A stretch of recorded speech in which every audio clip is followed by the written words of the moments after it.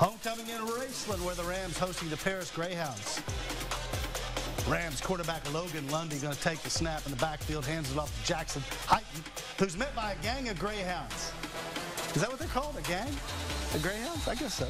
This play now, Logan Lundy takes the snap again, rolls out to his right, finds receiver Cameron Bell, who miraculously manages to keep a foot in bounds and maintain possession.